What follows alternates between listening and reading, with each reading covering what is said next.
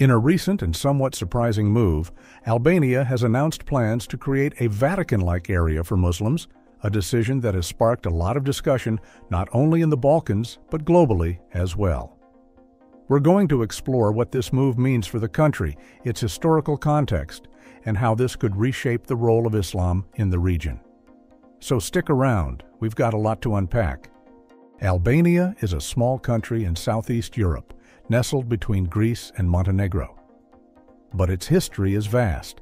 Albania has long been a crossroads of civilizations such as Illyrian, Roman, Byzantine, Ottoman, and with that came a mix of religious influences. What makes Albania particularly unique is that it is one of the most religiously diverse countries in Europe.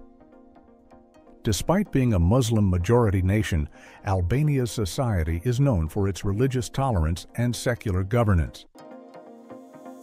How did Albania become a Muslim-majority country? The roots trace back to the Ottoman Empire, which ruled the region for over 400 years. During this period, many Albanians converted to Islam, but the country's overall approach to religion has always been relatively relaxed, especially compared to other parts of the Balkans. In fact, Albanians pride themselves on their religious harmony, and families with mixed religious backgrounds are common. But here's where things get interesting. After Albania became a communist state in the mid-20th century under the dictator Enver Hoxha, the country was declared the world's first atheist state in 1967. Religious practices were banned, and places of worship were destroyed or repurposed. Fast forward to the fall of communism in the early 1990s, and Albania slowly regained its religious freedoms. But the impact of decades of atheism left many Albanians practicing religion in a more subdued personal way. That's where we stand today. Albania is a secular state with a Muslim-majority population, and religion plays a relatively minor role in public life. Now let's talk about Albania's latest decision. The Albanian government has announced that they are in the planning stages of creating a Vatican-like area specifically for Bektashi Muslims. This would essentially be a designated zone in the capital city of Tirana, where Islamic culture and faith would be at the forefront. The area is set to include a grand mosque, an Islamic cultural center, and various other institutions that would serve as a hub for Muslims in Albania and potentially across the region. Let's look at the Bektashi belief. An offshoot of Sufism, the Bektashi movement originated in Turkey's region of Anatolia and soon became the official order of the elite military units, the Janissaries. However, over time, the order came under fire for its liberal approach to faith and growing political influence, and it was reduced in size and limited to Albania, Kosovo, and North Macedonia. The order was officially banned twice, first in the 17th century by the Ottoman Sultan Mahmud II.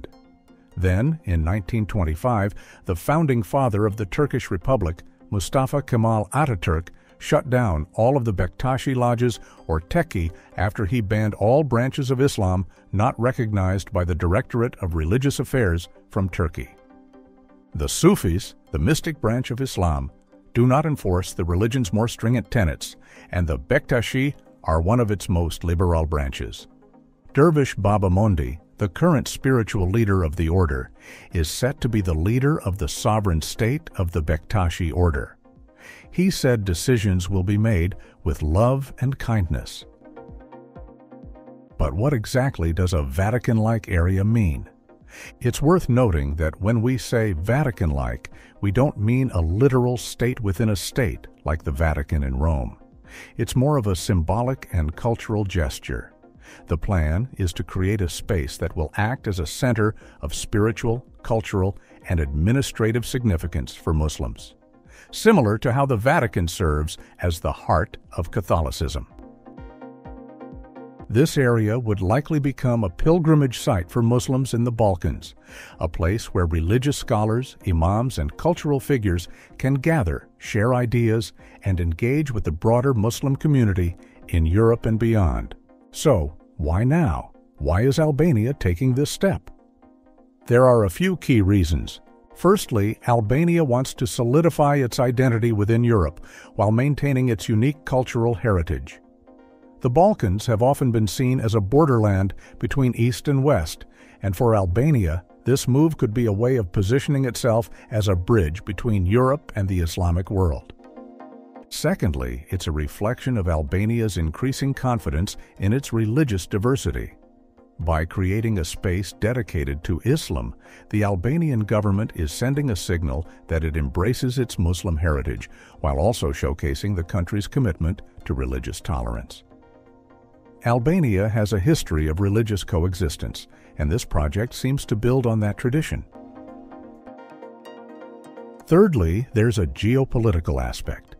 Albania is trying to strengthen its ties with Muslim-majority countries in the Middle East, and this project could be seen as a way to attract investment and foster diplomatic relations with countries like Turkey, Saudi Arabia, and the Gulf states. And finally, the timing might also be about tourism. Religious tourism is a booming industry, and creating a Vatican for Muslims could attract visitors from across the Muslim world, bringing economic benefits to Albania. Of course, a decision like this doesn't come without controversy. Some critics within Albania argue that this move could alienate the country's Christian and secular communities. While religious tolerance is a cornerstone of Albanian society, there's a concern that creating a high-profile Islamic center might upset that balance. Albania has always prided itself on being a secular state, and some fear this could lead to the politicization of religion. On the international stage, reactions have been mixed. Some in the West see it as Albania moving closer to the Islamic world, which might complicate its relationship with the European Union, a bloc that Albania has been keen on joining for years. On the other hand, some Muslim-majority countries have welcomed the move, viewing it as a positive step for the representation of Islam in Europe. The debate is ongoing, and it will be interesting to see how this project evolves in the coming years. So, what does this mean for Albania and the broader Muslim community? If successful, this could serve as a model for how Muslim-majority countries in Europe balance their religious identity with secular governance.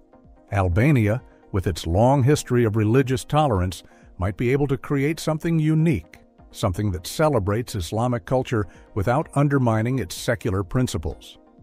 It's a bold move, and one that will undoubtedly shape Albania's future, both domestically and on the world stage.